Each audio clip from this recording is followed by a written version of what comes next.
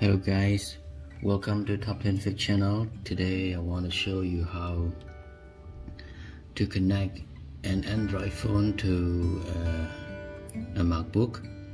So let's go. Firstly, you need to open a browser. You need to go to Safari, and then you need to type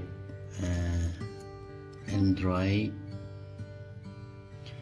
You need to type Android file transfer, and then you need to go to a website to download the app called Android file transfer. Select on it, and then you need to download the file. Click on download now, and then the downloading is on the right hand on the top, and after finishing downloading you need to double click on it to install, and then it will pop up a small window for installing the application. So the way to install this, you just select and hold and drag the app to application. Right here, because I have already installed the application, so I just replace it. But if your MacBook, if it hasn't installed the application, you just click on install. Okay, so for me, I select on replace. Alright, so we have already finished the installation, and then you need to go to the launch pad right here, and then you have to scroll to find the application called Android file transfer right here, or you can select on search to search the application. Alright, select on it.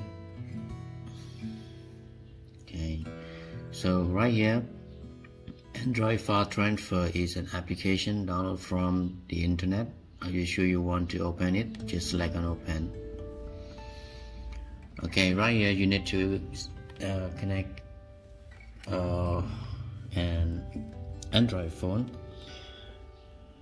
And what we have here is Samsung S10 Plus 5G. And then you just you just connect the USB, and then select on allow. Okay, and then select OK, and then you just wait a minute. Okay, so wait a minute, it may cause by the USB the problem, so wait a minute. Okay, just a moment. The problem is because of the USB cable, so I have already changed a new one. So you just plug in, and then select on allow. Okay, and then you need to reopening the file again.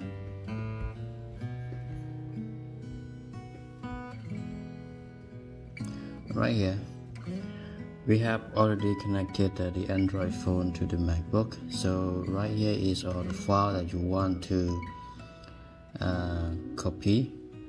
Okay, so that's it, and thank you for watching, and please don't forget to subscribe my channel.